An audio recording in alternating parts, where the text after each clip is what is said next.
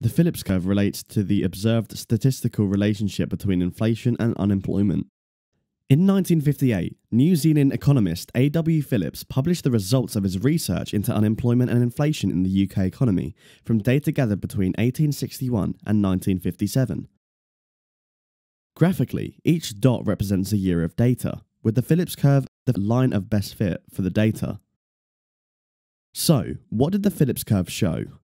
When analysed, the data suggested a stable and inverse relationship between unemployment and inflation. At lower rates of unemployment, the inflation rate is higher. Policymakers were quick to exploit the curve.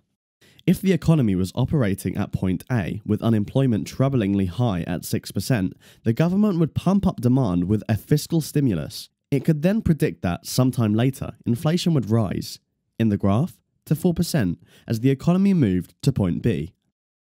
However, if attention switched to inflation, the government would reverse its policy and impose a fiscal constraint. The economy would then move back to point A. The process of periodically stimulating and constraining an economy was called stop-go policy.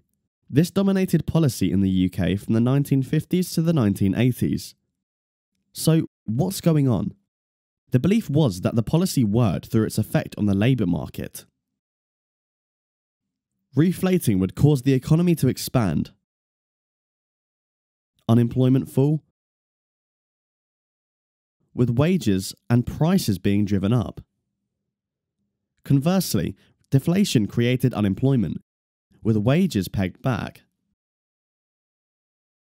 By the 1970s, the Phillips curve had broken down with seemingly no stable or inverse relationship. It was possible to have several inflation rates associated with a single unemployment rate. For example, at an inflation rate of 6%, unemployment rates of 0, 4, 6, 10, and 14% were all possible. To resolve this, American economist Milton Friedman argued that there was a vertical long-run Phillips curve and a series of short-run curves, each associated with a different expectation of future inflation. So, what caused the breakdown of the Phillips curve?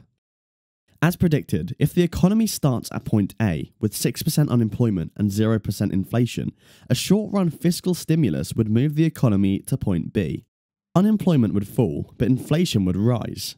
At some point, a phenomenon called money illusion, where behaviour is irrational and responds to nominal money values rather than real values, would break down and the economy would move to point C. Unemployment rises back to 6%, but unfortunately, inflation is now in the system.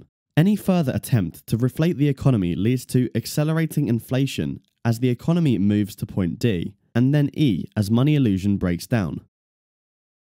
Fiscal policy cannot permanently reduce unemployment below the non-accelerating rate of unemployment, or NAIRU for short, as it leads to accelerating inflation.